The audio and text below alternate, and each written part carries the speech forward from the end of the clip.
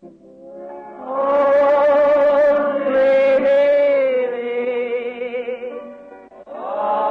things are possible.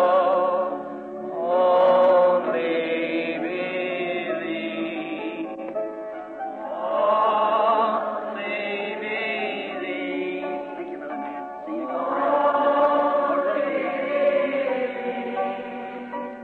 All things are possible. Only believe. Let us pray. Oh God, truly that's what our heart's desire is tonight, just only to believe. And as we've assembled here tonight in the tabernacle, the sun setting in the west, we pray, dear God, that you'll let us realize how close it is that the sun is setting also upon time. It's running out. The day is far spent. And we remember one time when the day was far spent, two travelers bid you come in and stay with them. And then you made yourself known to them by explaining your word and letting them see that what Christ must suffer all these things first. So we pray, God, as the day is far spent, that you'll come into our houses and live with us and explain to us the word, Lord, that we so graciously hold as a treasure from you, as a gift in our heart. May we never overstep it. May we always reverence it with all of our hearts. We thank you for what you did for those in the hospital this morning. Yes. And what you did for Brother Capps' little boy that was laying almost dying, and now here he is in the audience tonight. How we thank you, Father, for all these things. Grant, Lord, that we may know how that we should give you praise. It's beyond our understanding to know how to give you praise. But, Lord, receive our hearts as thanksgiving tokens that we love you. And when we want to do what's right, show us what to do. We ask in Jesus' name, amen. You be seated. Good evening to this great packed church tonight and out across the land on the telephones. They say they're hooked up again tonight. I hope my wife's listening in.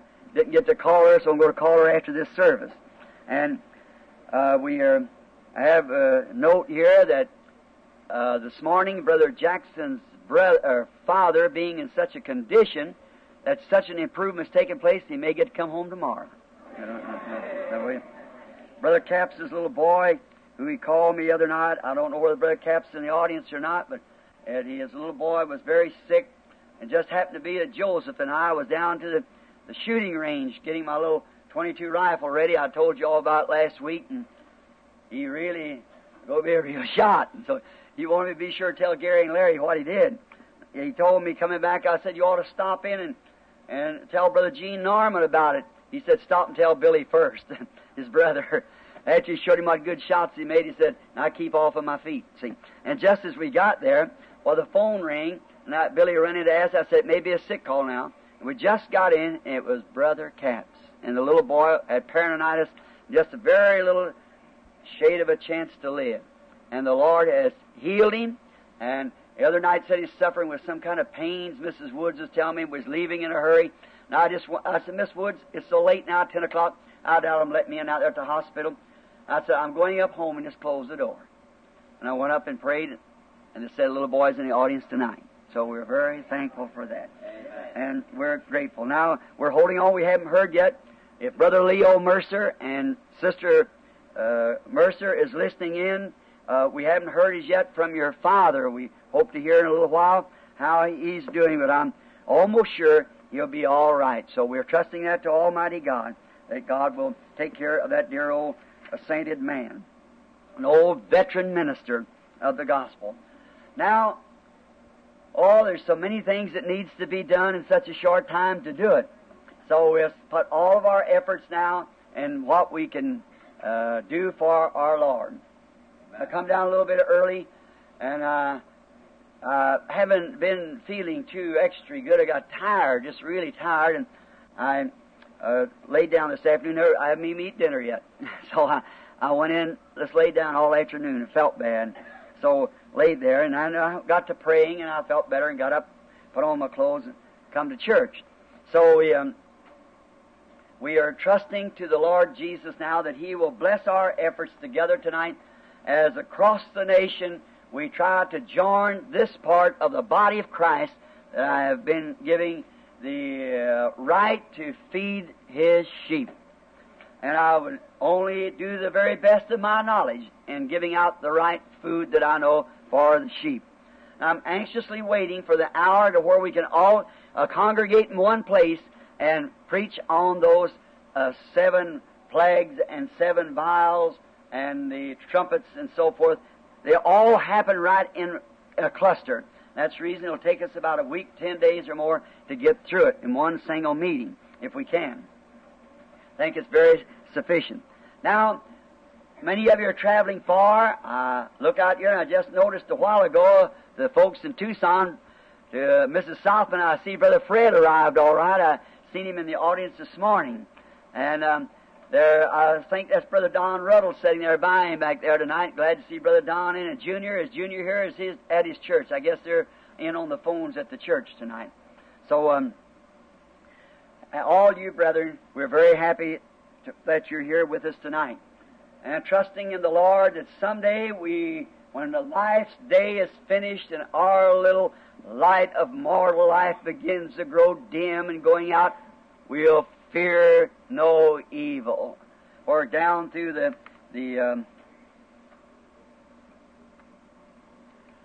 just got a report to you up in Arizona, up at Prescott. Brother Coggins has been dismissed from the hospital, so we're very thankful for that. Good. That's fine. So we're very grateful for that. Sister Mercer, your daddy's getting all right now. I just felt after we prayed that he would be all right. So they may be tuned in. I hope they are, and I think they are.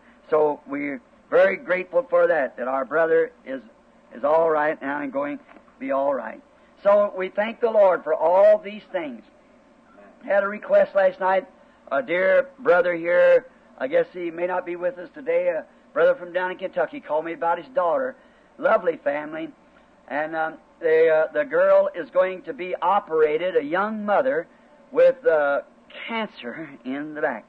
So we pray that God will deliver this young woman. I believe He will. If we just, the congregation, all of us together, join in and pray for these people all together. Amen. That's what we must do as a unit. And as the days grow closer and closer, and the narrow the path, amen, we want to go closer together. Amen. We must be just one body. We must move together, forgetting one another's sins and our differences, just sticking closer and closer and closer as we see that day approaching, assembling ourselves together all with one accord and one heart. And if a brother or sister gets out of the way in any way, don't do nothing but pray for that person and love, always considering one another. Don't never let one of you get away. Stay together, and if you can, add more to it constantly, all the time. Brother Neville, I got your request here concerning Brother Wright, Brother George Wright, sitting here. We're glad Brother Wright and Sister Wright here. Little Edith, one day when we come, we want to have a little memorial service here. I didn't get back for Edith, and when she went, but Sister Wright, do you remember the dream she had about a couple of years ago? And I told you then, I said, little Edith won't stay with us very long now, because the Lord had already told her that she was going through that dream that she had, and I got the interpretation of it was that she was going to meet God. About 2 years later, she went to meet God. Now, waiting for her papa and mama to cross the dividing line between mortal and immortality. God bless you. I want to try to see you right away if I just possibly can. So, God be with you. Shelby and everybody, I thought I seen Shelby this morning. I wasn't sure. You can't see too good up here. Ceiling's down like this, and it casts a light like that. You can see the spots, but you can't see the people too well. Now, right straight to the message. This is a message I want to read from Numbers 19:9 and Ephesians 5:26. And if you people who keep down the records of the texts and so forth, well, you may jot it down. And now remember, if this is being taped, I don't know, I can't see anyone. Yes, I do see Brother Terry over in the recording room. And if this is being taped to any ministers at any place, any time, this is not directed in disregards to your teachings. This is not even directed to your sheep. This message and all other messages that I speak on is directed to my congregation. It's not for your congregation unless they want to receive it. But it's directed to this people here. The people buy these tapes. The people across the world buy them and play them. Many times they write in, and I always refer to them if they're a member of some church, see your pastor. Now, Pastor, I want you to know that this is only to my congregation I speak these things. And I have a right to do that because I've been set by the Holy Spirit to watch over these sheep. And woe unto me if I don't tell them what I think is the truth, and where I think it comes. But it's not for the world or the rest of the churches. You do whatever God tells you to do. I cannot answer for you, neither can you answer for me. But we must each answer before God for our ministry. Therefore, if I have to answer for my ministry, I must preach it in the way that I see it and the way it's revealed to me. So let that be known now. Now in Numbers 19:9, we want to read this text, or this scripture rather. And a man that is clean shall gather up the ashes of the heifer, and shall lay them up without the camp in a clean place, and it shall be kept for the congregation, watch now, for the congregation of the children of Israel for a water of separation. It is a purification for sin.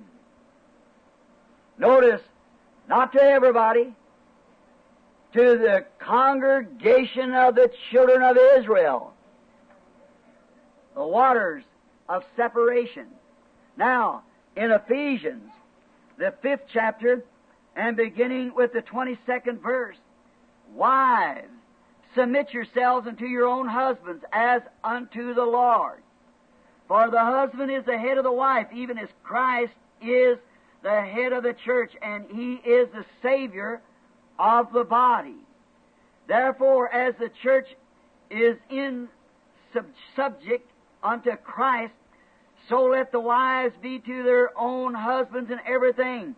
Husbands, love your wives, even as Christ also loved the church and gave Himself for it. Now here's what I want to say now.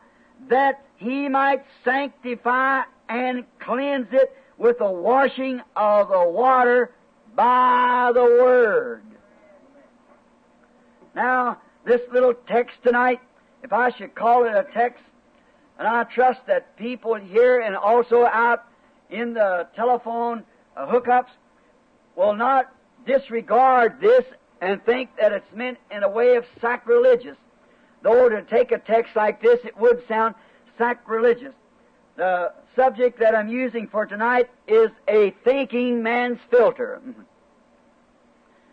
That sounds very radical for a subject for a minister that's so opposed to smoking would take a text like that. A thinking man's filter. It come to pass that the other morning when I went squirrel hunting, if you people out on the radio, the air, or on the telephone wave could have seen the expression on this congregation's face when I announced my text, you'd have had a laugh out of it. A thinking man's filter. Well, it all happened up where the angels of the Lord appeared to me one morning, and them squirrels was spoke into existence. All of you remember when it taken place. And also, just at the top of the hill where I was standing, where just before preaching the 7 church ages, going hunting one morning before daylight, there stood, I thought the sun was coming up. About 4 o'clock in the morning, unusual. I seen that light, and I turned around, and there stood the 7 golden candlesticks standing up there on top of the hill with like a rainbows coming up through the pipes and feeding out. Immediately after that, the Lord Jesus appeared to us, and right then I heard a voice that said, the Jehovah of the Old Testament is Jesus of the New. And there he was after a while, revealed after those 7 golden candlesticks. Then notice that, how many remembers that text? I wrote it on the back of a box of cartridges I had in my pocket. Jehovah of the Old Testament is Jesus of the New. God in heaven knows that was true. When I crossed that place where He had appeared to me a little later on about the squirrels. Then, when I called my good friend Jack Moore a few months later to ask when I started to preach the 7 church ages, Revelations 1, and he was standing white all over. His hair was like wool. How could he, being just 33 years old, and be white all over? And Brother Moore, a very fine, a cultured Christian gentleman and a scholar, one of the best that I know of. And he said, Brother Branham, that was Jesus after His glorified condition. That's the way He looks now. But that didn't ring a bell with me. And I kept praying until one day, before I started the 7 church ages, I couldn't get that first chapter straightened out right. How could a man 33 years old, resurrected in the same body? The apostles recognized Him, knowed Him to be, and how could He be way up, maybe an 80 or 90 years old, great white wool over His face and His beard white as snow? I read over in the book of Daniel where he came to the Ancient of Days, whose hair was as white as wool. And I seen that Ancient of Days. He was that Ancient of Days. The same yesterday, today, and forever. I seen it was a symbol then. Why the white wool? And then the Holy Spirit seemed to speak to me about a picture I saw one time of an ancient judge. Then I went to the history. I went back into the Bible history and all to find out. In the old judges, like the high priest in Israel, he had to have that white, gray, woolly like hair and beard, because the white over him signified that he was supreme authority of the judges in Israel. And even in today, down to a few hundred years ago, maybe a couple of hundred years ago, maybe not like that. Later than that, all the English judges, no matter how young they was or how old they was, when they went in for judgment, they wore a white wig. And to show that there's no other authority in that kingdom above their word. Their word is the ultimate of the kingdom. What they say, that's all of it. And now, then I seen that there he was standing there. Yet a young man, but the white wig on, he was the full supreme authority. He was the Word. And he's wearing the white wig. Then later on, when we got through and the sermon and went out west, and when the angels of the Lord appeared out there for the 7 seals, and it went up into the air, which we had the picture of it here, and around over the country, there he was standing there, still wigged with that supreme authority.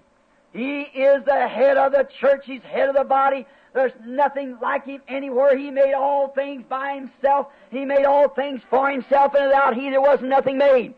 He has all authority in heavens and earth, and everything belongs to Him. And in Him dwells the fullness of the Godhead bodily.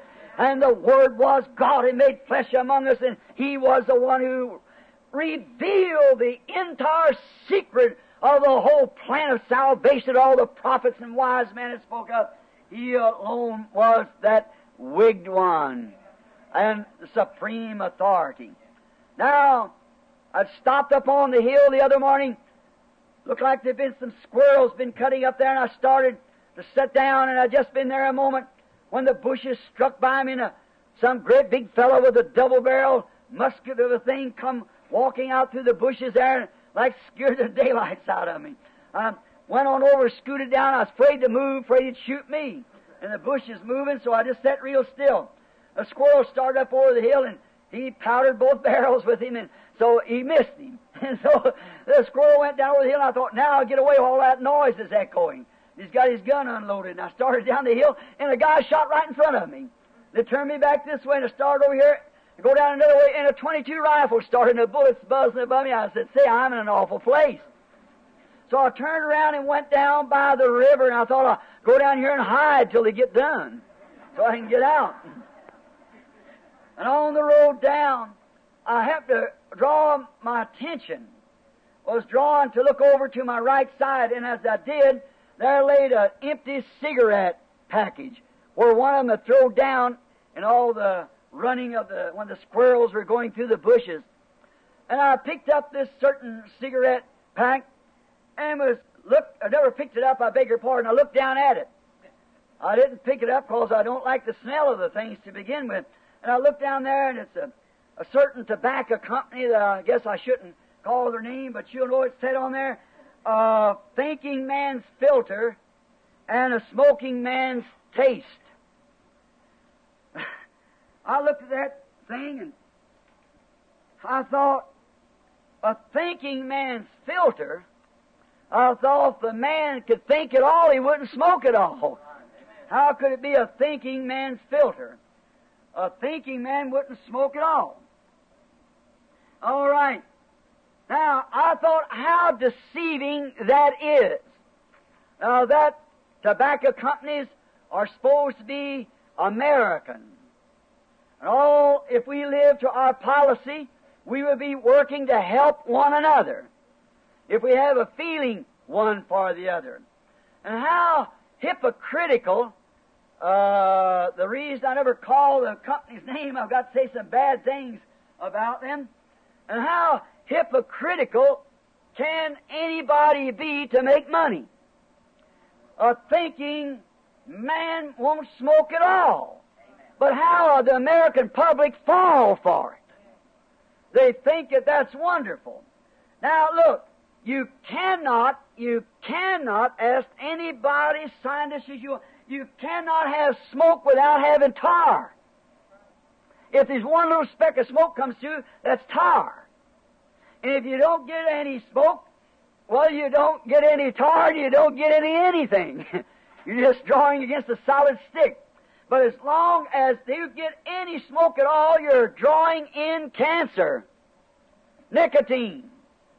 If you've been with me last year or year before last, I believe it was at the World's Fair, when you'll bring her and all of them was up there on demonstrations, and you see them take that cigarette, put it in something, and pull it across a piece of marble, that doctor taking a swab, rolled across there and got the nicotine off of it and put it on the back of a white rat and put him in a cage. And every 7 days they took him out, and the rat was so full of cancer he couldn't walk from the nicotine out of one cigarette. Then he said, they say that you can get it through a filter. He said you cannot have a filter, any filter that would take nicotine out, takes the smoke out. He said because you have to have smoke, have tar to make the smoke, and it's the tar that gives the cancer. And then he went and pulled it through water and said sometimes you think you could filter it through. Said every time that no matter where you pull it. Said they say I don't inhale it, and they put it in their mouth and spit it out. Then he took that and rolled it up and put it under something there and showed it was still cancer. Whether you do, swallow it right down your throat, see? And no matter what you do, it's still death. See? And then to think that a company would deceive a man enough or try to deceive their own people. It's like a vulture living off of its own kind. Money making. Selling death to the country and to a young man and go out there on the battlefront and die for them, then turn around and sell such a thing as that under a false pretense. A thinking man's filter, but a smoking man's taste. You'd have to have the smoke to get the taste. A smoking man's taste. How the people fall for it, though. They get it. Now, it's only to deceive you more. See, it's of the devil. They don't care for your life. They ain't got no feeling for you. They sell you that stuff just to watch you die. as long as they get money. Like politics and war. I don't believe in war. I don't believe that we all ever should have ever had a war. I believe in the great kingdom that God's bringing, the great civilization that will be brought in under His own great dominion. There will never be another war. Nation won't lift up spears against nations. There'll all be peace, eternal peace. So this kind of a civilization brings war, and more civilized we get under this, the more war we have. One trying to be more civilized than the other, and the more civilized makes more war. See, and look what under this civilization that a person would put out such a thing as that. And the only thing it does, it only deceives you to make you buy more cigarettes. For if a man smokes cigarettes, and I believe it is of the devil, and there's a nicotine devil in a man and a woman, and if one cigarette will satisfy that nicotine devil till he'll leave you alone and quit haunting you with one cigarette, then you take a filter that just lets 1/3 of that smoke through there, then, or 1/3 of that nicotine through there, then you'll take 3 cigarettes to take the place of that one, and you'll smoke 3 to 1. See, it's only a scheme, a deceit, a scheme to try to sell cigarettes. They can sell more that way than they can by just letting the man smoke the straight tobacco in his pipe or in his cigarette. Now, see, it's of the devil. As I stood there looking at it and thinking of how deceitful it was, the question came to me, and I stooped back, looked at the pack again, and it just seemed like something said to me, but the slogan is all right. A thinking man's filter, a smoking man's taste. It came to me that deceitfulness also in the natural realm there into tobacco is something on the order of the churches of today. See? A deceitfulness. It's come to the whole world, has become a great deception of what is really true and what's right. See, even in politics and in social affair, in school, in everything, it becomes a deceitfulness. A young fellow was telling me the other day that he was down to an army camp, and a young soldier got run over by a tank. His lungs, his stomach, or whatever was punctured, and they went up to the hospital. They had 3 or 4 doctors stand there in line, and everybody standing in line, and 2 or 3 soldiers holding their buddy up, and him just barely could breathe. Every time he breathed, that rib would stick right into his lungs and make him bleeding inwardly. And they let that young man stand there in that line, way back in the back of the line, and let some of them guys with nothing but an earache or something go ahead. And by the time he got up there, some colonel come in with a little child that had rash. His little boy or girl had rash on his hand, and they stopped that line to put the colonel's child in, and that boy punctured, dying. There you are. Oh, if that colonel would have been a genuine feeling for his brother out there in the line, he'd have said, this kid can wait. Get that man up here quickly. Do something for him. But every man wants to show his authority. Now, they're not all like that. No, they're not all like that. But there's too many like that. There's too many of them. It's like that. But the man, only thing he was thinking of is his own little boy that had a rash on his hand, and not thinking about that poor boy standing there mashed under a tank, the very tank and maybe the very boy that would save his life someday on the battlefront. See, they don't stop to think only for themselves. A thinking man's filter. I looked at it and I thought it's something like the denominations of today, the churches that we have. Each one of them has their own filter. They have their own type of filter. They let just what come in they want to and what not come in. What they filter in and filter out with their own kind of a filter. They just let so much of the world get in to satisfy the unbelievers that's in there. They'll take them in no matter what they are if they got money. They'll take them in no matter what they are if they're popular. But there's one thing about it, you can't get in the church of God like that. Not the denomination. Now, I mean the real, genuine church of God. Like the tobacco companies of today, the people that comes into these said churches or denominations, they have a taste. And that taste is the classics of the world. And each denomination has their own filter. And they filter out all the true Christians that would say amen when he was preaching, and bring in all the bobbed-haired, painted-faced Jezebels that's in the country as long as they are popular. So-and-so comes to a movie star, a great person. That's the kind of a filter that they use.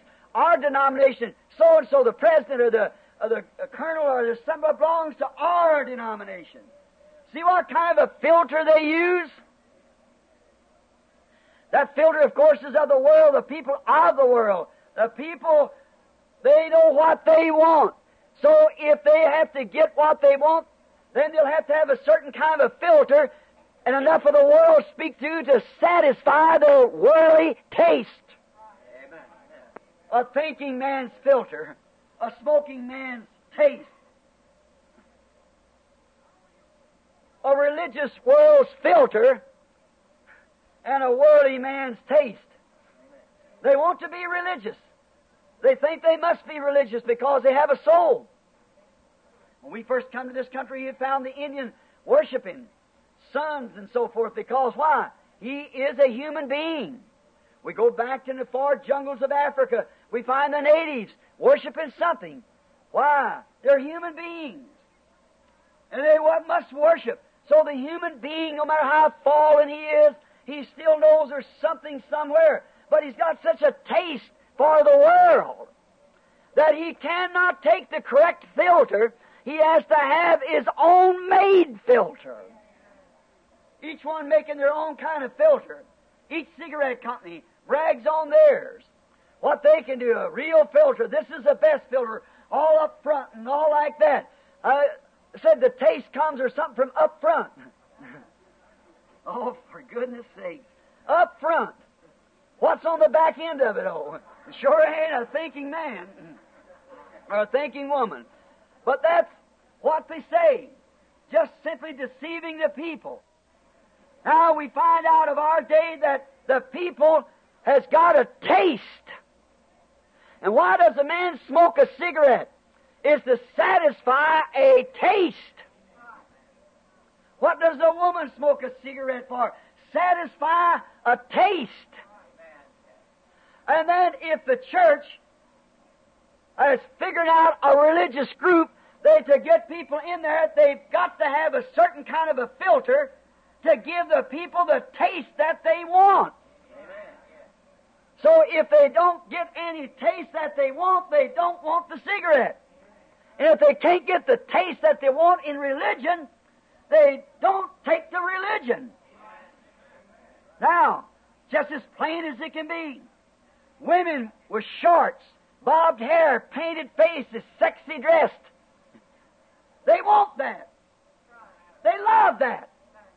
As I spoke this morning, and last Sunday morning, on that wheel in the middle of the wheel, or that little inside soul, on the inside of the Spirit, how that the Spirit on the outside, between the soul and the body, can be absolutely anointed with the Holy Ghost. Did you all understand that? Now to follow that in with the continuity of the message, the God of this world, the anointed ones in the last days, that outside, that middle circle, first circle is the human senses. The second circle is the spirit senses. Will, self-will, desire, and so forth. But the inside is the soul. That soul was predestinated.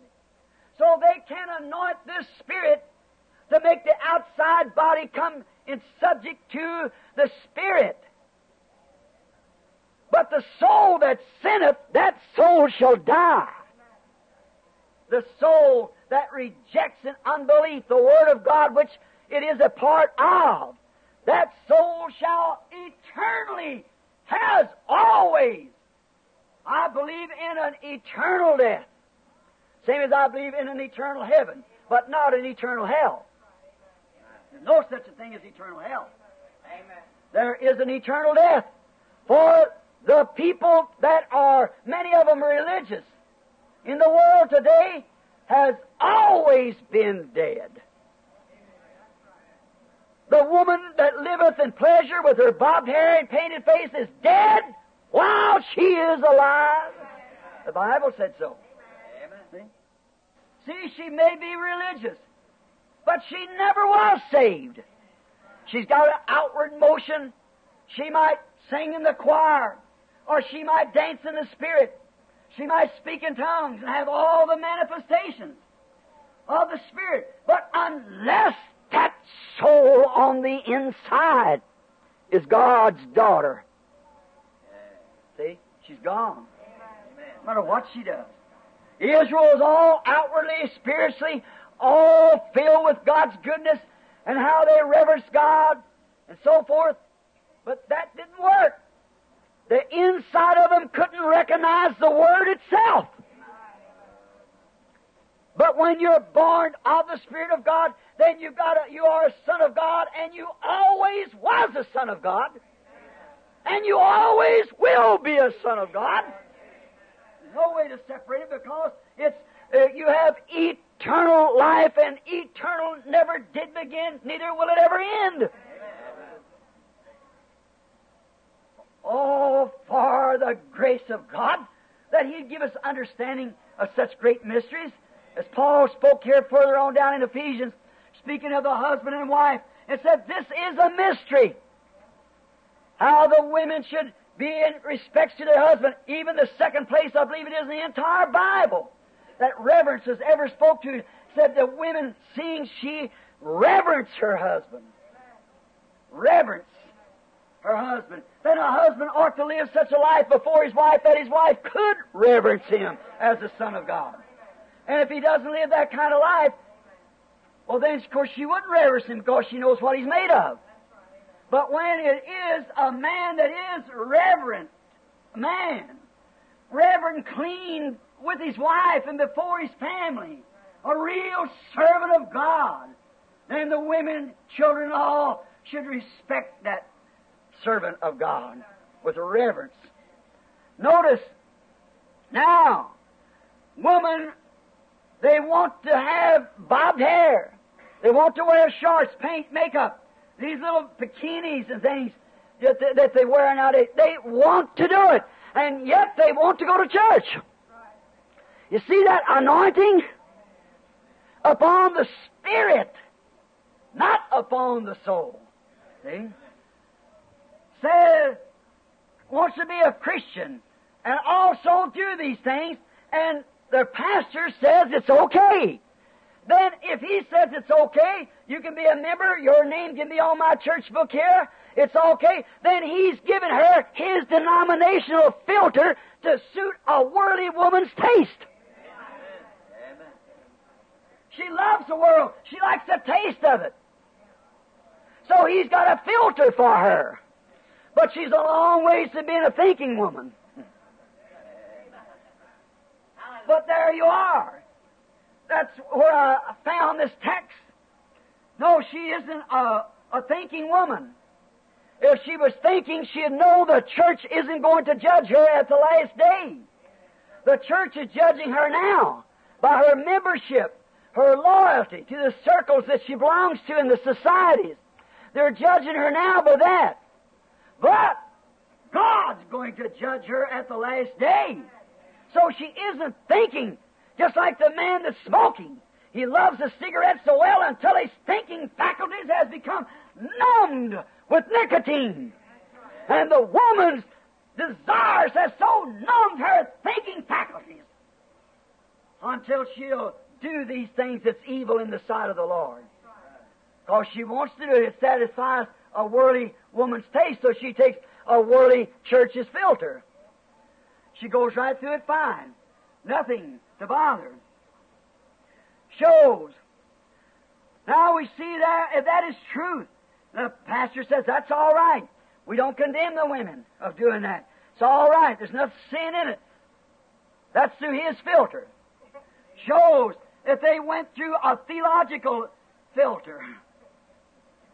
And they got a theological taste. And they had a theological taste. But it certainly didn't go through God's filter. No, sir.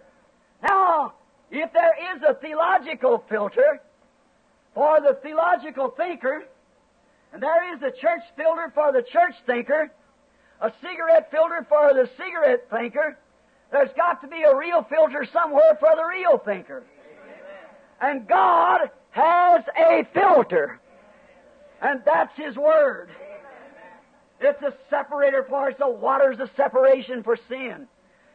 Now that's the thinking man or the holy man's taste. And if a man goes through this kind of a filter of the world, he's got a worldly taste. And like the tobacco company, he gets more members in his church by pushing them through this filter.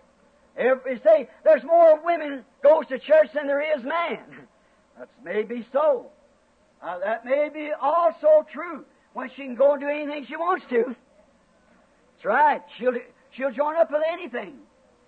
But she went through that church filter. If she went through God's filter, she'd come out different from that. See? She couldn't go through God's filter and come out with bobbed hair. She just can't do it. Now, this is going to be a little bitter maybe to somebody, but when she started through God's filter, and it says in there for them not to cut their hair, then what? She lodges on the other side. If it said it's a sin for a woman to do such, and she's dishonorable to do such. If she wants, she said, well, she's got to have her hair cut, so then shave it off then. And said, we know that that's a shame for a woman to have a head shorn, said then let her have her head covered. And her hair is her covering. Not a hat, lady. Her hair is her covering, the Bible says. Shows she's a Nazarite unto the Lord. Long hair to a woman means a Nazarite to the Lord. Now, we find that that's true. But we find if the thinking man, so-called in the world, can smoke and still get his taste, he ought to have sense enough to know he's getting tar from the tobacco. But only what it's done is to sell him more, make him buy more cigarettes. And the church filter gets the membership and things like that. When they let them get through with anything and still belong to the church, they get more members. What if we went to the churches tonight and filtered everybody out, besides those who were genuine, word-born Christians? There'd be many a blank sermon up against the wall tonight. It's true. Because it went through the filter. And if I've got one desire in my heart, and I hope that everybody listening to me has the same thing, God, take me through your filter. As David said, try me and prove me and see if there be any evil in me. Then take it out, Lord. I want God's filter. Don't care what the world does, what the church has. I want to be a thinking man. To think who I'm going to be standing by one of these days for judgment. Notice, the tobacco company does it to sell more cigarettes. The church does it to get more members. A woman with short hair, wearing shorts, will be caught in God's filter. She could not go through it with short hair because the Bible said she shouldn't do it. She dishonors her head when she does it. We shouldn't do it. But she goes right through the church all right. All the rest of them. I stand sometimes not disregarding anybody. I'll never speak personally about any person, but it's sin in the church. You bear me record of that. I didn't say Miss So-and-so is so-and-so, or Mr. So-and-so, or Reverend so-and-so is so-and-so. No, sir. I say sin is sin. If it's in my family, it's in me, it's in whoever it is, it's still sin. Not as an individual. I don't speak against individuals. I speak against sin. I don't care if it's me or whoever it is. Starts through God's filter, any sin will stop you right there. Notice, but the woman who wants to have short hair and wear shorts or wear paint and anything, she can go right through a Pentecostal filter just as easy as pie. Nothing about it. Right into death. Because she said, well, there's no harm in that if you love the world or the things of the world. It's because the love of God's not even in you. Down through the Spirit, then, she can pull down into her soul things that isn't of God and against God's Word, if that's a taste in the soul. It can come through the taste, see taste. It can come through the think, through the reasoning. There's no harm in it. I have taste, I have feelings, I have a feeling that this is all right. She can come right on down through that and right into her soul, if her soul is of that type. Shows that she isn't drawn through God's filter. But if she's got bobbed hair, wearing makeup, shorts, pants, looks like man's, all these slacks, what they call them, saying those kind of things and doing those things and living for the world, she'll stop. She can't get through there. No, sir. It'll stop her at the beginning. Notice, a man looking at her pretty red lips and painted face and shorts and bikinis and what she's got, a real thinking man won't look at her. Now, a man that's a church member will look at her, admire her. But I don't care how she looks to the eye, a thinking man will turn his head. Why? He's been through God's filter, and he knows to look upon her is adultery in his heart. He don't think she's pretty. Say, isn't she a pretty thing? Not to him it isn't. She's a filthy-looking, miserable Jezebel wretch to a thinking man. A son of God looks up on her with shame that he even belongs to the family she belongs to. That's right. How could that be my sister and act like that? See? She pulled through one filter and he comes through another. You won't think she's pretty. Not at all. That's not beauty to a real man of God. Remember, one time before the blood of Jesus Christ become the filters, we'll get to in a few minutes, the sons of God looked upon the daughters of man if they were fair and taken unto them wives. God never did forgive it. Again it happened in the march of Israel, and God never did forget it, and every one of them perished. A thinking man's filter. I come out of the meeting here, there's a little Ricky standing back here behind the church one night, said to me about 3 or 4 years ago, said, the reason you say that, you're an old man. Said, I think they look nice. I said, I can imagine that. From just the looks of him. You tell what he looked like. I said, let me tell you something. How old are you? About 30 years old. I said, when I was 15 years younger than you, I thought the same thing. Right? It's still filth. A thinking man's filter. Now notice, if he has been his mind filtered to the Word of God, God's filter, he won't look upon her. He won't think she's pretty. He'll think she's a Jezebel.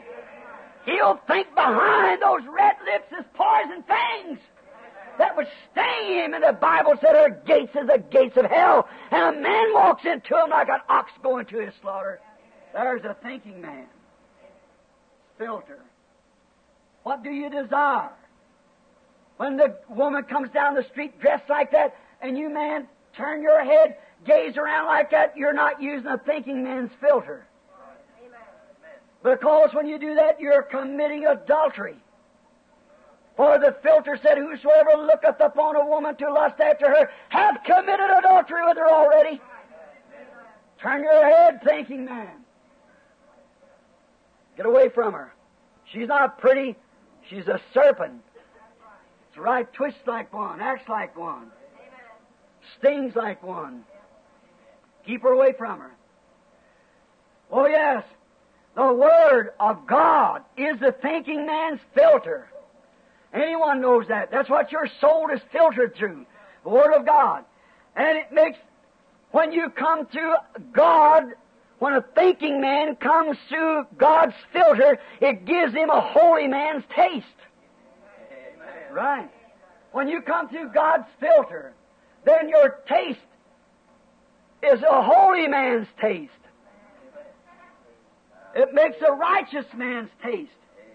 The slogan certainly is okay. Now we find out how this was done in a type. in Israel for the congregation of Israel only. That's the reason speaking this now. If ministers disagree on anything that's said, this is for my congregation that the Lord's given me to preach to. Notice, in Exodus 19, I want you to read it when you go home, when you have more time. Notice, when Israel had committed a sin, first they took a red heifer, which had never had a yoke on her neck. That means she never was yoked up with anything. And she had to be red. The color red is an atonement color. You know, science knows that if you take red and look through red to red, it's white. Look through red at red, it's white. He looks through the red blood of the Lord Jesus, and our red sins become as white as snow. Red to red. And the heifer was killed in the evening time by the whole congregation of Israel, and there was put 7 stripes of her blood upon the door, where the whole congregation had to enter, a type of the 7 church ages by the blood. And then her body was taken and burnt. It was burnt with the hoof, with the skin, with the intestines, with the dung. Everything was burnt together, and it had to be picked up by a clean man. And had to be put in a clean place outside the congregation. Therefore, if Israel could only see the type, this Word of God must not be handled by dirty hands of unbelief. It's got to be a clean man. And if he's clean, he had to come through God's filter. A clean man, clean hands, and had to be kept in a clean place. Not a place where Jezebels and Rickies and everything take the communion and things when they're running around with wives and husbands and all kinds of filth. Going to dances and parties and wearing bobbed hair and shorts and everything else and calling themselves Christians. It's to be kept in a clean place and handled with clean hands. And then, when Israel sinned and recognized that they had done wrong, then they were sprinkled with the ashes of this heifer upon them, and that was a water of separation, of purification for sin. Notice, here it is. And when Israel, before they could come into fellowship in the worship, they had to first pass through the waters of separation. Justification by faith cometh by hearing the Word. Then they entered into the congregation under those 7 stripes of blood to show that something died and went before them for their sin. They were separated by hearing the Word, the waters of separation. Then entered into fellowship. The only place that God met a man was behind that altar. He wouldn't meet him anywhere else. He had to come behind that altar. God only met Israel in one place. And God only meets you today in one place. That's in Jesus Christ. And He is the Word, the waters of separation. And His blood was shed for all 7 church ages. And then by the Holy Spirit, we enter into that fellowship, which is only given to the church. Oh, how great He is. Also, now we want to look at Ephesians 5:26. Said, it is a washing of the water by the Word. Waters of separation. What does it do? Then the filter of God is the Word. Amen. Waters of separation, washing of the waters of separation by the Word. God's filter. Then you can come into Christ through a church filter. You cannot come by a denominational filter or a creed filter. There's only one filter that you can enter into that holy place. That's through the washing of the water by the Word. The Word of God is a thinking man's filter. The church will judge you here whether you're a good member or not. They'll give you a good funeral and half-mast the flag at your death, send great wreaths of flowers and do everything for you. But when it comes down to your soul facing God, it's got to have eternal life. And if it's an eternal life, it's part of the Word. And as my own word cannot deny, my own hand cannot deny my hand. My own eyes cannot deny my hand, or my foot or my toe or any part of me. It cannot deny it, and neither can a man that's part of the Word of God or a woman deny one part of the Word of God. Then women, when you think you can have bobbed hair and come in the presence of God, you're wrong. You see it? You're wrong. You can't come through God's filter, or you're washed by the water of the Word. Then you enter into the fellowship. You think you are. But you can't be until you come through the Word. And every little spot, every little word of God, man shall not live by bread alone, but by every word. It's got to come through that filtration. Coming through. And that gives a righteous man's taste, because that's what he's looking for. Looking for something to cleanse him. The Word. The Word of God is a thinking man's filter. And it makes a righteous man's taste. We know that truth. Filters all the sin of unbelief out. There's no more disbelief when you come through the filter. Because it is the true believer's taste. The true believer wants to be right, regardless. You just don't want to say, well, I belong to social ranks, I belong to church, the biggest church in town. I don't care if it's a mission on the corner, if it's a brush harbor somewhere. A thinking man knows that he's got to meet God. In regards to what the church says or anybody else says, he's got to come on God's terms, and God's terms is God's Word. Amen. Well, they say God's Word. Sure, all of them believe it's God's Word, but can you filter through it? How you going to let a bob-haired woman come through there? How you going to do that? How you going to let a man come through there that wants to hold up for this doctrine? See? It ain't a thinking man's taste. No, a thinking man will think twice before he jumps into something like that. Notice, that word cannot deny itself.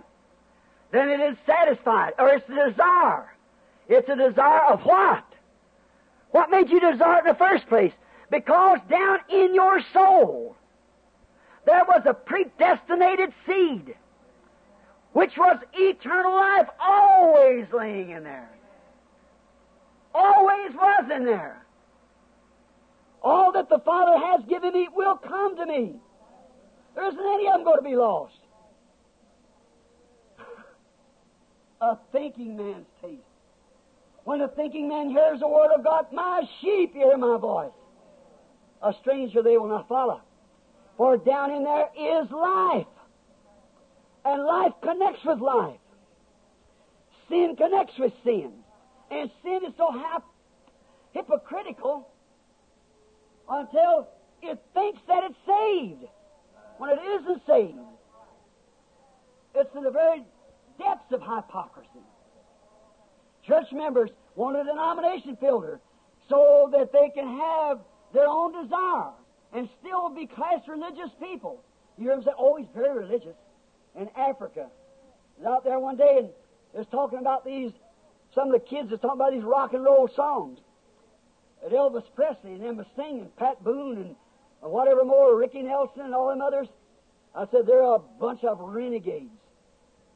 Some little girl said, well, he's very religious. I said, so was Judas. I said, Judas only got 30 pieces of silver. Elvis Presley got several $1 million. They both sold out their birthrights. I said, they're nothing, the very worst impediment the nation's got. Still, just as deceiving as the filter of the cigarette. These denominations let those members come in. There ought to even be a law that they couldn't sing religious songs. It ought to be against the law for them to do it. But the whole thing's become one great big pile of hypocrisy. And there's where they stay today. The true filter for the soul says, if you love the world or the things of the world, the love of God's not even in you. See, you can't say rock and roll is of the world, or is of the God. Rock and roll is of the world. Any of those dances and filtered, nasty, filthy things, rather, is of the world. It's all of the world. You can't say that bobbed hair for a woman is of God. The Bible says it's not. So it's the filth of the world. And if you love one speck of the world, the love of God's not even in you. See what's drawing it? It's something down on the inside drawing. The soul is drawing your resource through the outside down through the Spirit into the soul. And if the soul loves the world, it's dead. I don't care how much anointed it is out here and how righteous it is out here. Down in here, it's dead. For he that loves the world or the things of the world, the love of God's not even in him. No matter how religious. The true filter that way will set all those things out and bring nothing but the trueness of God, the Word, into the real true soul. They're like Esau. Outwardly, okay. Esau was religious on the outside, and when it comes to religion, he seemed to be more religious than Jacob was. He seemed to be a better man than Jacob was. But the inside of him, what he was, is outwardly religious. But his thinking was not filtered. He didn't think right of the birthright. He didn't think that the birthright meant as much as God said it did. There he was, said, I'm hungry. What difference does it make about the old birthright? You can have it if you want it. Oh, my. See, I go to church, I'm just as good as you are. My denomination just as, well, it's one of the greatest in the world. My mother belonged to it, my father belonged to it, all this, that, and the other. My pastor was educated, he's got so-and-so. That puts him that much farther from God. That ain't a thinking man's filter. If it would, how could Peter ever have been what he was? When he couldn't sign his own name. But he packed the thinking man's filter. Notice, oh my, Esau thought that birthright didn't mean what God said it did. That was the difference between life and death. And so like Eve and like Judas sold their birthrights for a satisfaction of the taste of the knowledge of civilization. That's exactly what Eve sold her birthrights for. She sold it for a little taste of science, a little taste of worldly knowledge, a little better church, a little better class of people, today it would be called. See? And Judas sold his birthrights for 30 pieces of silver to make a few extra dollars. My congregation can pay me better over here, and I'll just preach over here, see? Sold out if I become a preacher. Well, they said, Brother Branham, we believe that message is the truth, but we can't accept it. If we did, well, where would we preach at? The world. Brother, that's the parish. Certainly. Well, none of the brethren would back me up. I ain't looking for none of the brethren to back me up. I'm looking for Jesus Christ to back me up because He stood by. He's the one who said it. And when the true birthright, the blood, filtered out by the Word, all sin and the world and church and denominations and sectarianism is left outside. Education, civilization, church, denomination, system, sin of all types is left outside when a thinking man takes a thinking man's filter in God's estimation. There's nothing left in it when a man draws his life through God's filter. Notice, here your life is all messed up with sin because you were born in sin, shaped in iniquity, come to the world speaking lies. I'm going to say something, as Brother McCullough used to say. Listen to me. When you come in this world, you were born in sin. You didn't even come with a fighting chance. You were born in sin, shaped in iniquity, come to the world speaking lies. Within your own spirit, the desire of sin, a lover of sin because you were born in sin. You didn't have a chance. But down inside of you somewhere, here you come. There was something in there that began to draw. If you know it was something that told you there was a God somewhere, and you read His Word, and you took the church, you took their ideas when you were told better, then you never used the thinking man's filter. But when you use God's filter, which is the thinking man's filter, because all other filters will pass away, but mine shall not. And when you take God's filter and draw your life, your desires, if you draw your desires through God's filter, a thinking man's filter, there's nothing left but the Holy Ghost. Now, if you want the evidence of the Holy Ghost, there it is. When that soul of yours is aligned with the Word of God in every respect, it shows you've drawn your life through the thinking man's filter, God's filter. Notice, Is that God's filter? He said we was washed by the water of the Word. And when God gave Adam and Eve a filter in the Garden of Eden, He said, don't you draw none of this in there. But Satan punched a hole in it and said, oh, it's a little bit, won't hurt. Just one drop through, it's all it took to set death into the human race. That's all it takes, just one taste of nicotine. Then they're gone. There's nothing left but the Holy Ghost.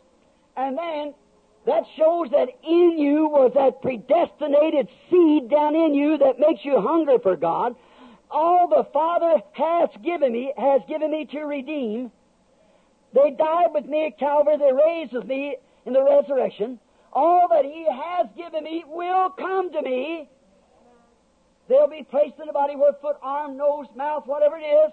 They'll be placed in there, and they will come to me in their season. Oh, my, there is that real filtration of all the sin of the world, and the love of the world is dead, and the soul is drawing only one thing. Here it is. Don't forget it. All you out there on the telephones, set this down in your mind. When a thinking man begins to think who he's going to stand before and what the Word of God is, when he begins to think, then when he draws to that, there's nothing can get to it but the Holy Ghost. What is it? It's the germ seed word from the beginning that you was in God at the beginning, standing here, drawing the seed life. The seed is in your heart by foreordination. Hallelujah.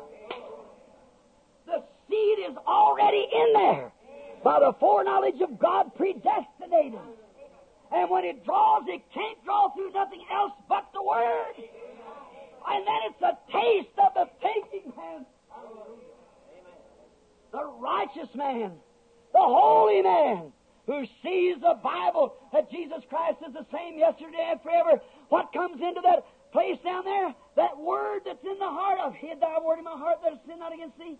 What is it when it's drawing through the Word? There's only one thing will pass through the Word. That's the Holy Ghost. That's the only thing that can pass through the Word is the Holy Ghost. And a thinking man's filter gives a holy man a taste. Then he's tasted of the heavenly things. He's got the Word of God in his heart. He sees it manifested before him, and his whole soul's wrapped into it. And the world and all things is dead around him. A thinking man's filter of religion. And I'm thinking of filtering religion now. When a thinking man's filter gives a holy man's taste. See? It satisfies his taste. He sees that Jesus Christ is the same yesterday, today, and forever. There it is, seen right before us, doing the same things He did. It satisfies the holy man's taste, his thinking. He knows then that he's passed from death into life. And he loves, and it loves for the world to be confirmed, and wants the Word to be confirmed and vindicated. In each age he waits for it. For he is a holy man. And he's got a desire to see God. Others just wants to join church. This man wants to see God. He don't see Him in a bunch of creeds. He don't see Him in big fine pipe organs or cathedrals and high crosses or polished up scholars with their collars turned around. He doesn't see Him in a theologian. He sees Him in the confirmation of His Word. I've seen Him in the watchfires of it. My eyes have seen the glory of the coming of the Lord. He's tramping out the vintage where the grapes of wrath are stored. He's loosed the faithful lightning with His terrible swift sword. His truth keeps marching on. It will to the end. Yes, sir. See what I mean? A filter man, a thinking man's filter, a man that wants to stand in the presence of God. What was God's filter? His Word. The day you eat thereof, that day you die. Don't care what's happening out here, don't you pass that Word. Washed by the waters of the Word. A thinking man's filter. Not a denomination, not a creed, not a church, not a cathedral, but a thinking man's filter. For you're going to be judged by the Word. Amen. A thinking man will think that. A foolish man or a taste of the world will just take anything. A substitute. Why a substitute when there's a real one? Just think of it a minute. A woman speaking in tongues with bobbed hair and lipstick on. And then the church still holds to it, and that's evidence of the Holy Ghost. Or a preacher from a seminary or some Bible school using the Trinitarian baptism. Or compromising with the Word to some creed or denomination. Is that a thinking man's filter? Not the way I see it, brother. It's a foolish man drawing through that. Right. Could you imagine that? Instead of using God's Word as a filter for his soul, letting that old creed and denomination piling on top of him like that, instead of taking God's Word for a filter. And then he's all contaminated, and let him induce into him doctrines of man, doing things almost deceiving the very elected and neglecting the Word, when he could draw to his own soul, if there's anything in there to draw by. But if that predestinated seed, don't miss this, if that predestinated seed is not in there, it will not draw through there, because it'll draw for its desire. If a smoking man wants a smoking man's taste, and if he's got a hold of a stick, I say, suck your finger. And he stood there sucking his finger. Why, he'd say, that's silly. Why? His taste is for nicotine. So he's not a thinking man. See? But you say, well, I don't taste nothing. I want to taste tobacco. I don't taste a thing. Give him a clothespin and let him suck on that. Sure, let him suck on that. He said, I don't taste nothing. What you sucking on it for then? You've got a desire to taste nicotine. And when you're sucking on a church creed, and still you women wear bobbed hair, painted faces, and is sexy dressed, and you men look at them and all these other things and carry on the way you do, what is it? What's in there? The world's still in there. And you got a taste. You're pulling on it for a taste. I go to this church, they don't ever name that thing. They don't say nothing about this, nothing about that. None of these things are brought up. Our preacher is more wide-minded than that. We don't say things like that. What is it? You've got the taste of the world you're sucking for. Right. But a thinking woman won't take that kind of a thing. She knows she's got to be holy. And the only thing that you can draw through God's Word is the Spirit, the quickening power, to make the Word itself, which is in you, live to manifest Jesus Christ in the age you're living. Amen. Hallelujah. Brother, if that ain't the truth, I don't know what the truth is. I've lost my mind if that isn't the truth. It is the Word itself in your heart, predestinated there, that's drawing, and it spits out that world. It don't want it. But when it gets over here in the Word, it begins to draw. And when it draws to the Word, it can be nothing else but the Holy Ghost to quicken that Word. Then a thinking religious man's filter is the Word. And it satisfies that holy taste that's in his heart. A thinking man's filter. A holy man's taste. Oh, my. What we're into. Instead of using God's filter for his soul, he's letting Satan deceive him by some denomination or creed, just exactly like the tobacco companies are deceiving you people who smoke cigarettes.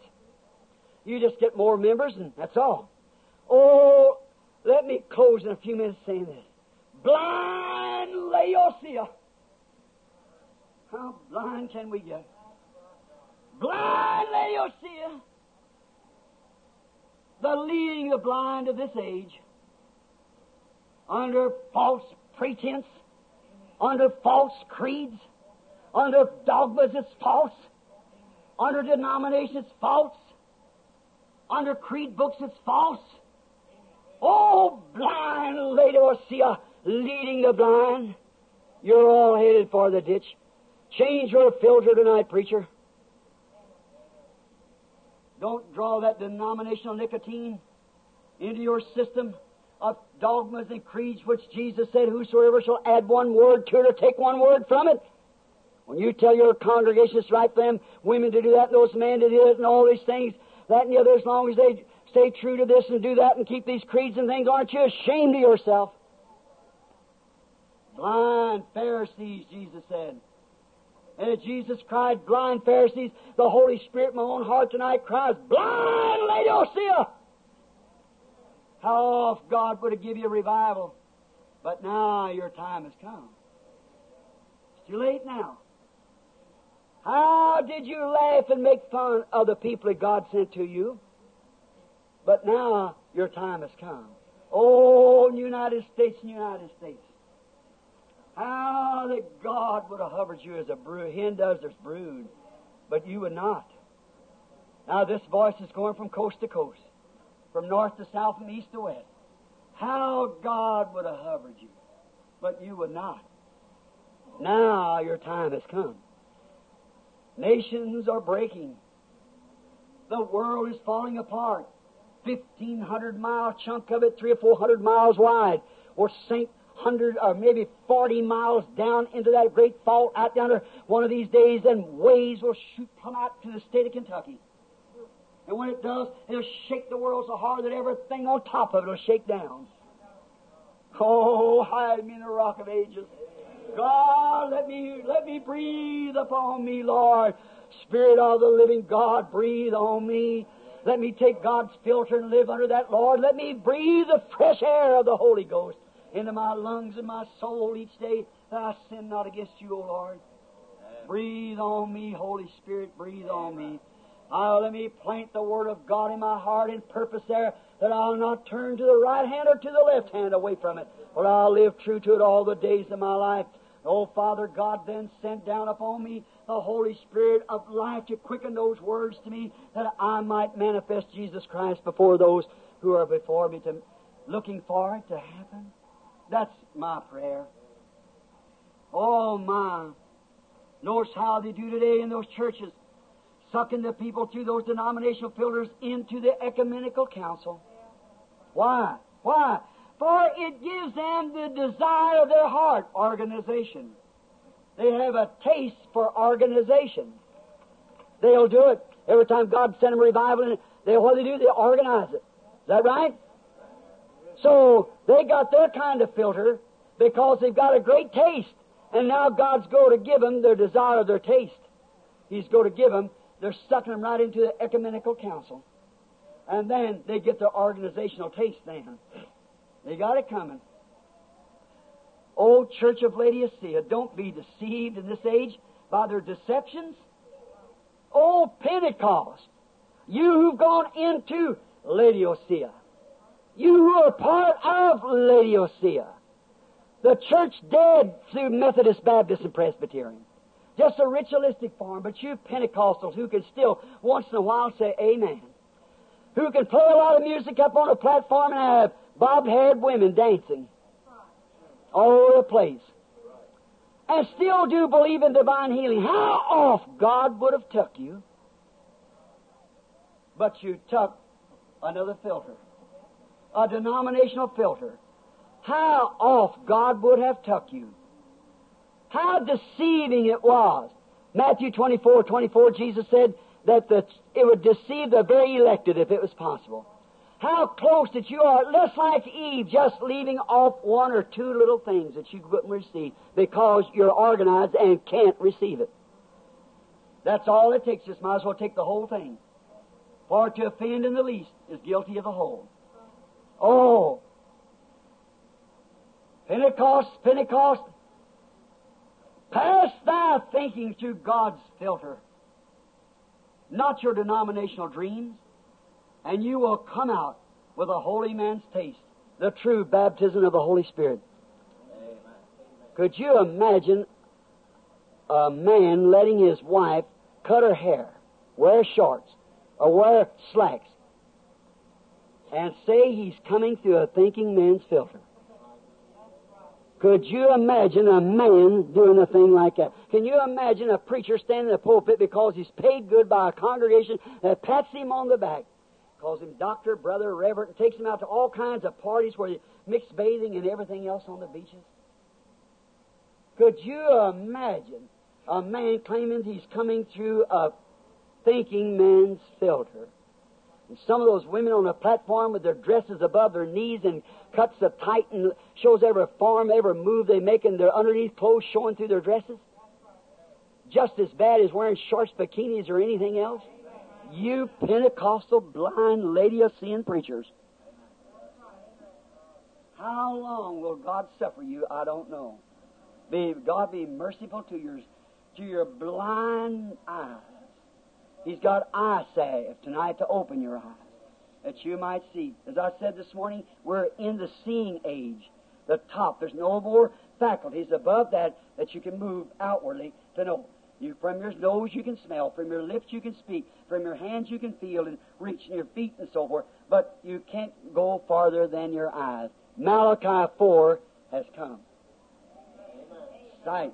It shall be light about the evening time. Oh, walk in the light. We'll walk in the light, that beautiful light that comes for the dewdrops of mercy are bright. Shine all around me by day and by night. Jesus, the Word, the light of the world. Yes, sir. Pass through it, oh brother, and you will come out with a holy man's taste with the Holy Ghost. Oh woman, just pass your modern thinking of dress. Pass your modern thinking before you go out on the street before man, you young women, you old women. Before you go out on the street with your clothes so tight pushed out in the back and front. I'm not critical. I'm your brother. I stand between the living and the dead and realize what I'm saying. Before you enter out and know that your body is a sacred order, a sacred caste that God has given you. Before you enter the street dressed like that, pass your mind through a thinking woman's filter. And let it remember that whosoever looks upon you to lust at you, you have committed adultery with him already. Remember that, sister. And brother, before you turn your head to look at her on that second glance, pass your mind through a thinking man's filter. You'll come out with a holy man's taste of doing what's right. Notice, if you pass your mind through a thinking woman's filter, you'll come out with a holy woman's dress. That's right. You'll come out, brother, with a holy man's look. Now that's just one thing. Everything that you do, pass it through the filter of God's Word, see if it's right or wrong. You'll come out with a holy woman's dress, with long hair, decently dressed, a quite humble spirit. Not up and brawling and fighting and carrying on. A quite meek spirit, which is a great treasure from God. The Bible said so. Now I want to ask you something out in the lands. We're going to close in a few minutes. Now let us all tonight check our desires, and then you can see what kind of a filter you've been drawing through. Let's check each one of us, here and out across the nation. Check your desires, what you want really in life. Check what you're fighting for. Check what you're here for. Check what you go to church for. What makes you... It's good to go to church, but just don't go to church only. That won't save you. See? Just check just a few minutes. Say, is my objective? What kind of a filter am I drawing through anyhow? And if you won't cope with the Word of God and your soul don't do it, then there's something wrong. For it shows up your taste that the life, what kind of a life is in you. If it's a holy, discreet, honorable, it'll come out that way. If it isn't, you've got another taste in you you're drawing from. That's exactly right. If the taste is the Word of God and the will of God, then you know what's in you, what's drawing the taste. Shows you are a part of that Word. That Word is in you, drawing from the Word. What's it drawing? It's drawing through the Word because you are a part of the body of Christ of this age. And if that Word is in you, it can only draw through the Word the Spirit that quickens that Word that's in you. Just the Word alone won't live. That's the reason all the Father has given me will come to me, and if I be lifted up, I'll draw all men unto me. See? See? The Father, the part of the body of Christ, that's in the world, predestinated, put into the heart. Any man that's a real Christian born again today knows since he was a little kid or a little girl, either, that there was something in you that hungered for God. And you tried joining churches and everything else, it wouldn't work. Why was it? It was that Word. You was hunting for a filter. And one day it flashed before you. You've seen Jesus Christ the same yesterday, today, and forever. That satisfied the taste.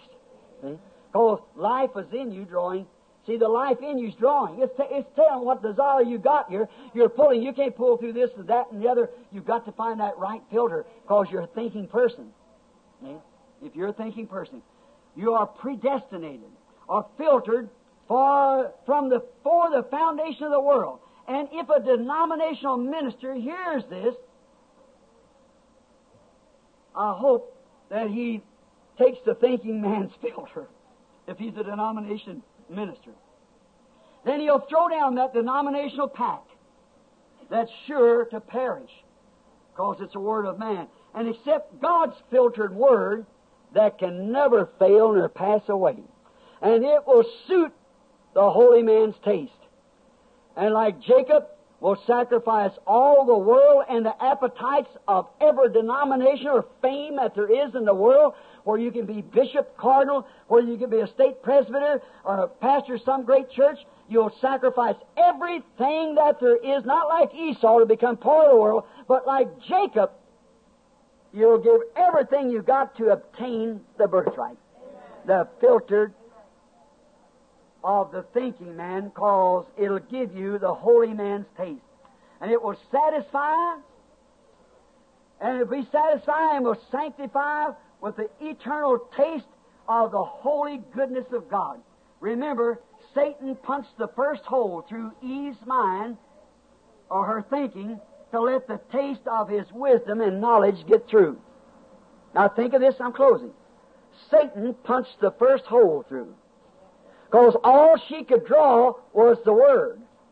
That was the Spirit through the Word of God. Because she said, as long as you breathe through this filter, you'll never die. But you take a breath of this out here, you'll die. See? And Satan said, but you don't know nothing here. But you take a little taste of this here, and then you'll know you'll be like God. See, He knows right and wrong, you don't. And if you just take a little taste of this, and she let him punch a hole in it. Just one little hole. Now, you see why I say, you say, why don't you teach women and so forth how to receive gifts and things like that? I said, how can you teach them algebra when they won't even learn their ABCs? One little hole. All it took. He took the world's wisdom, and when it did, it set death to the whole family, wanting the taste of wisdom. Now, look at the filter. And certainly, it expressed her taste. Her taste was for the world. That's what she's got.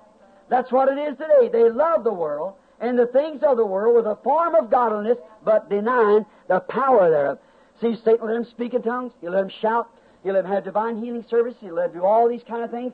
He say, many will come to me that day, and Lord, have not I cast out devils? Have not I done many things done this? He say, I didn't even know you, you worker of iniquity. When the Word was placed right before you, and you still sucked that old filter of the world. See, shows the taste that was in the heart. Doves cannot eat a cairn. They cannot eat it. They don't have any gall.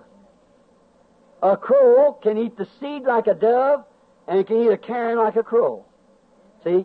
Because he's a hypocrite. But a dove is not built like any other bird. And that's why God represents Himself as a dove descending from heaven.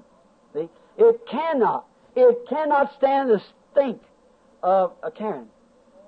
It's not a vulture. The reason it don't have any gall, it couldn't digest it. It would kill it if it eat it. And a dove never has to take a bath. A dove's body puts out oil from the inside that keeps it clean. It's a life that's in the dove. It generates in it an oil that keeps the feathers clean, and so is a Christian. There's a life within them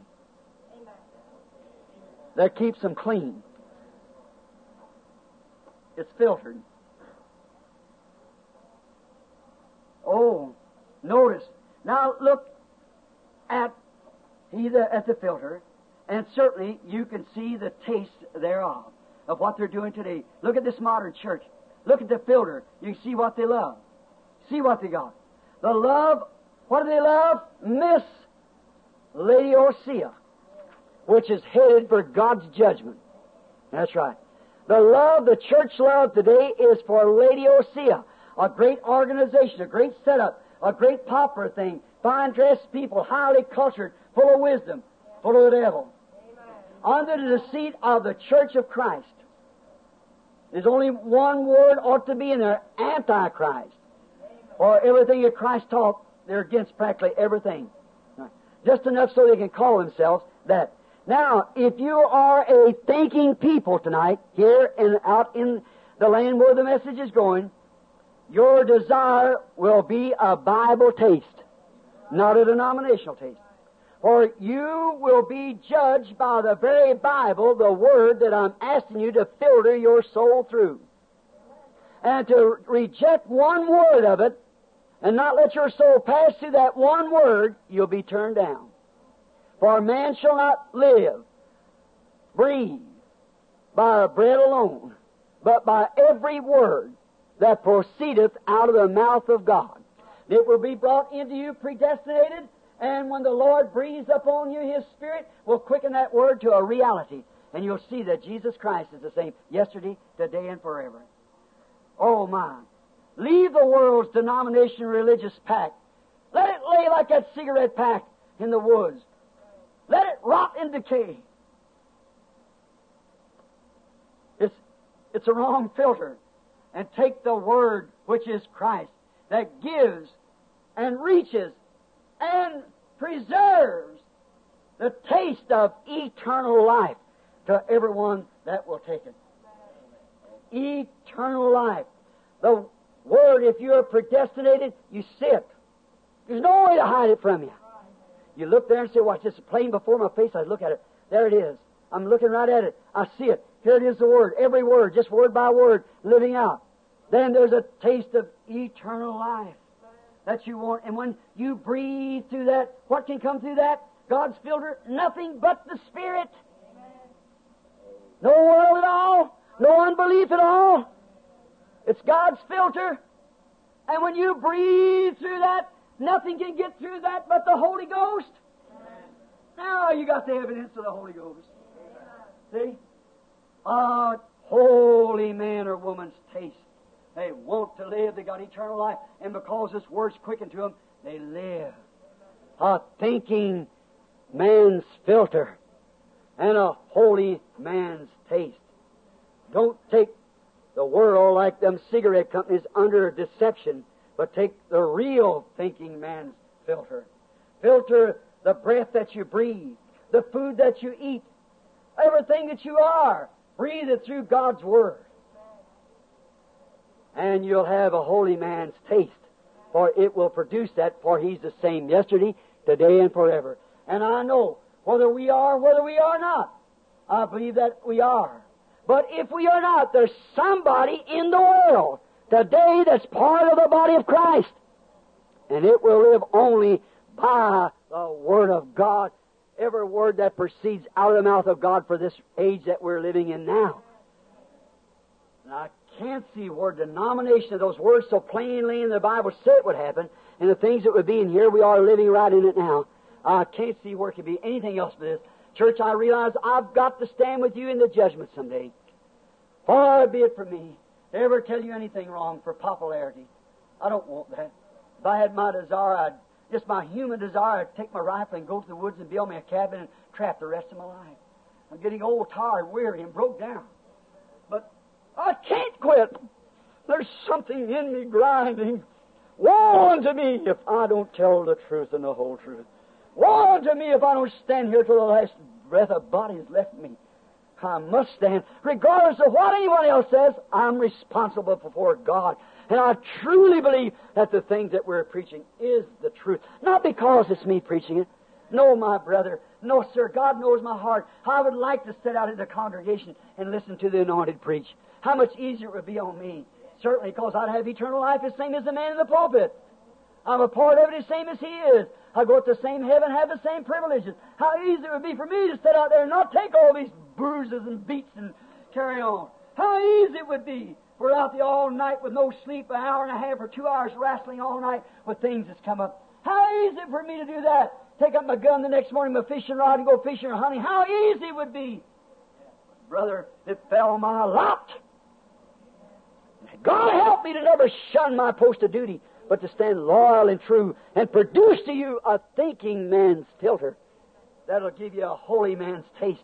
The thinking man's filter is the waters of separation. It's the purification from sin, which is the Word of God.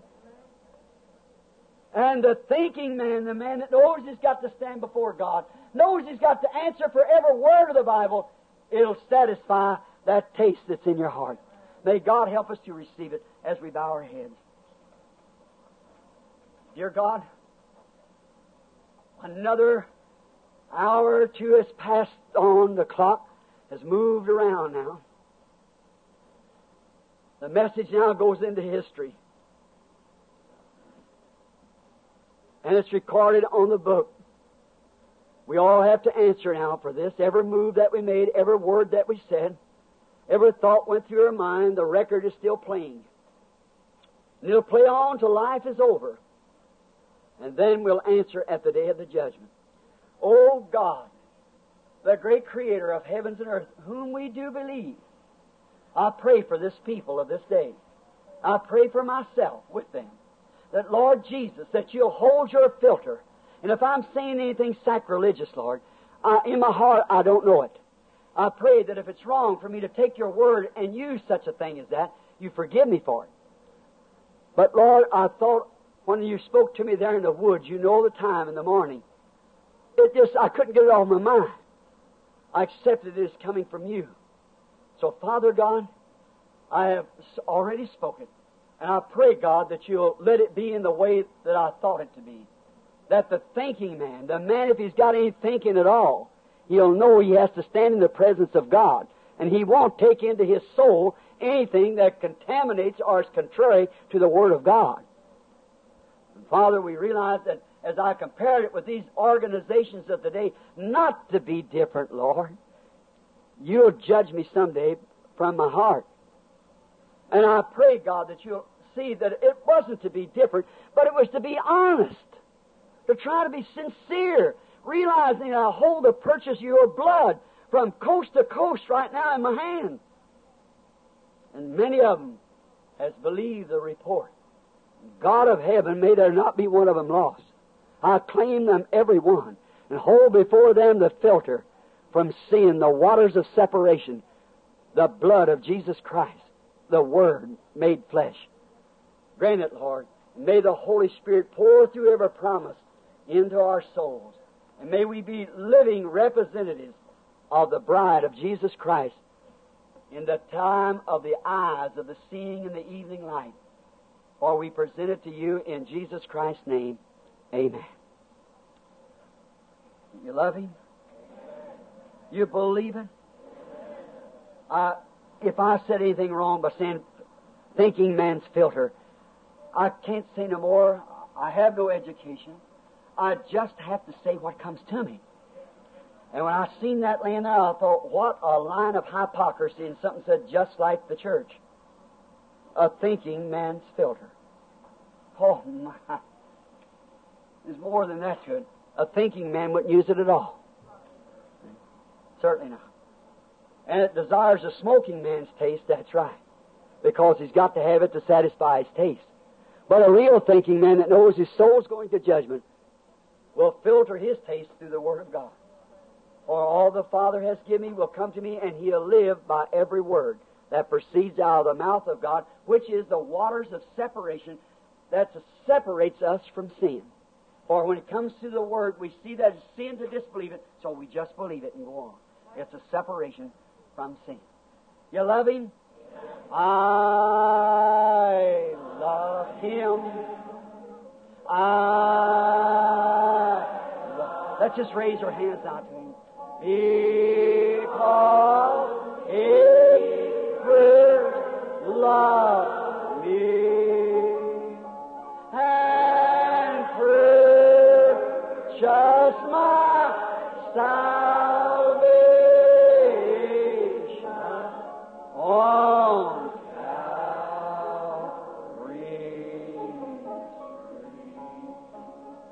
What did He say?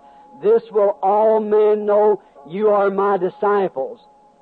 When you love, have love one for the other. Now let's shake somebody's hands while we sing it again. Say, I love you too, brother. I love Him. This is to let you know that He first loved me and purchased my salvation on Calvary's tree. How you like a thinking man's filter? When you go on the street to rub arms with the world tomorrow, brother, sister, have you got the thinking man's filter? When that man calls you holy roller, do you use a thinking man's filter?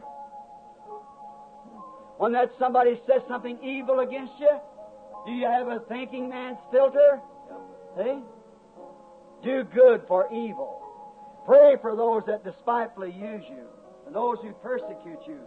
Then you're breathing through the thinking man's filter.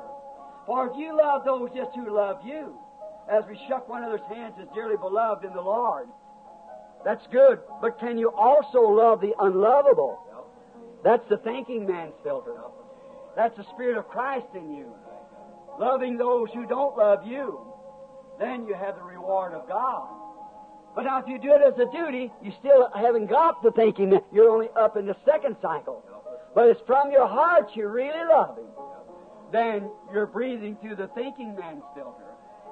And it satisfies a holy man's taste that you know from your heart you forgive everybody, everything, no matter what taking place. Isn't He wonderful? First love me and purchase my salvation on Calvary. We'll walk in the light. It's a beautiful light. It comes where the dewdrops of mercy are bright. Shine all around us by day and by night. Jesus, the light of the world. We'll walk in this light. It's such a beautiful light. And it comes where filtered drops of mercy are bright. Oh, shine all around us by day and by night. Jesus, the light of the world. Come all ye saints of light, proclaim Jesus, the light of the world. Then the bells of heaven will ring. Jesus, the light of the world. For we walk in the light. It's such a beautiful light. It comes where the dewdrops oh, shine all around us by day and by night. Jesus, the light of the world. You love that? Oh, we'll walk in this light. It's such a beautiful light. And it comes where the dewdrops of mercy shine all around us by day and by night. It's Jesus, light of the world. I just love that. My faith looks up to Thee, Thou Lamb of Calvary, O Savior divine. Now hear me while I pray. Take all my sins, filter me, Lord, to the Word. Oh, let me from this day be holy. Just think of it, filtered to the Word, holy thine.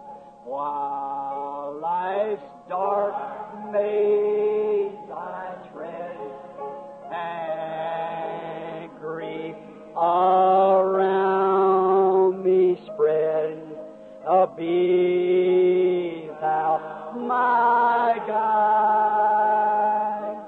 Bid darkness turn to day, wipe sorrows, fears away, nor let me ever stray from Thee.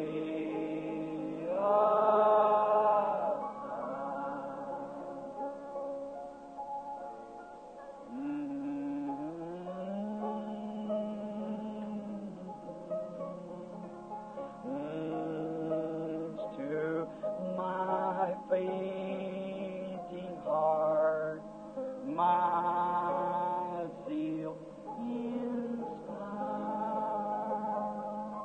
Oh, bid darkness turn today, and wipe sorrows, tears away. Oh, let me from this day be holy.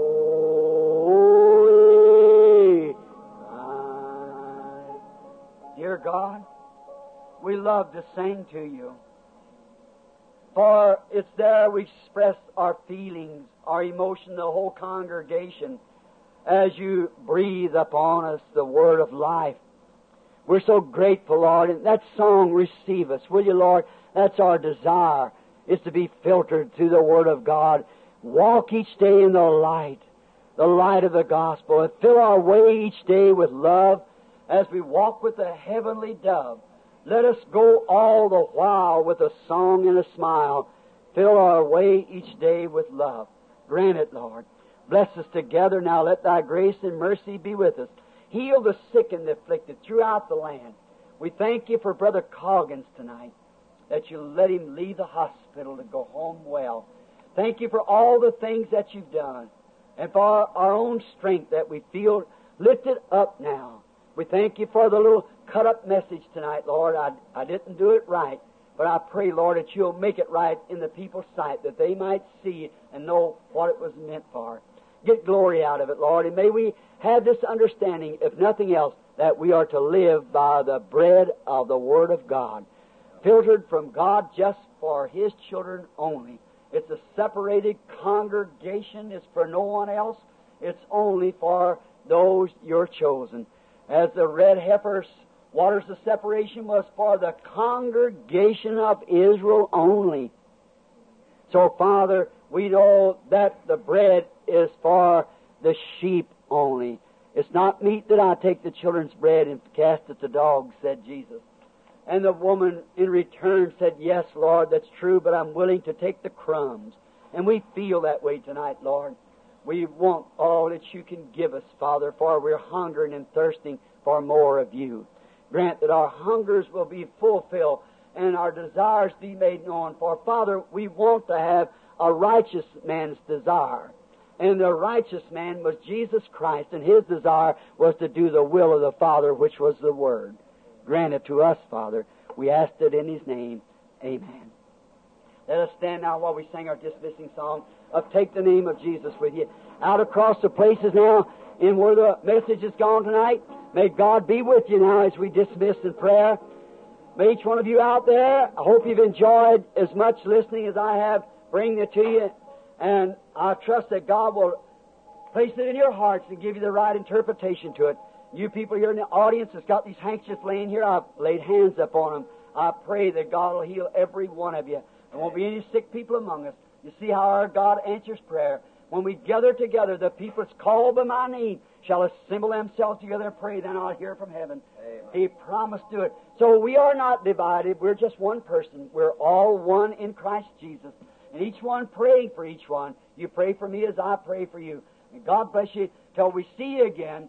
And I trust that you'll be a constant. You who live here close will come to the tabernacle and visit here with our good pastor, Brother Neville. He'll do you good, Brother Mann, and the fine people they have here in the tabernacle. If you're close to Brother Junior Jackson or some of the rest of them throughout the land, New York, and different places where they got their meetings around through Arizona and California, visit those churches. If you're out in there, we pray that you'll return again and let the pastor help you to know more about the Lord Jesus. God bless you now while we sing, Take the Name of Jesus with you.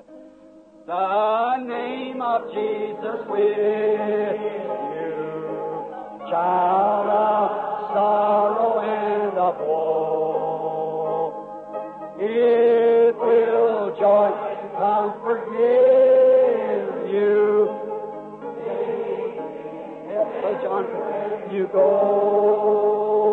precious name. Oh, how sweet. Oh, how sweet.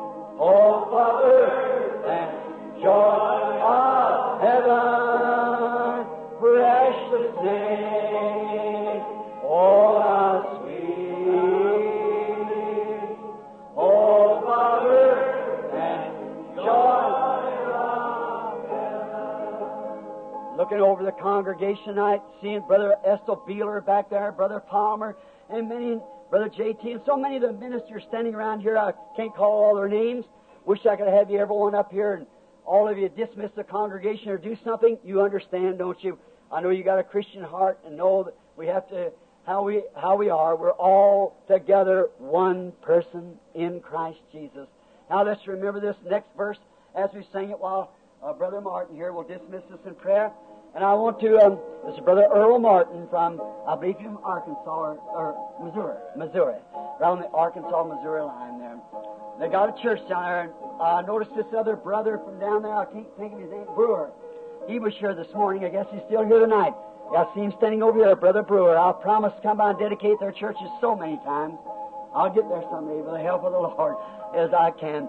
Now, while we sing this next verse now, at the name of Jesus, bowing, falling, prostrate at His feet, Amen. King of kings in heaven will crown Him when our journey is complete. Let's sing it now. At the name of Jesus, bowing, falling, prostrate at His feet, King of kings in heaven will crown Him when our journey is complete. Precious name, oh how sweet, oh how sweet, oh Father and joy of heaven. Precious name, oh how sweet, oh Father and joy of heaven. Oh, take the name of Jesus with you as a shield from every snare. Listen now. Oh, when temptations round you gather, what must you do? Just breathe that holy name in prayer. Precious name.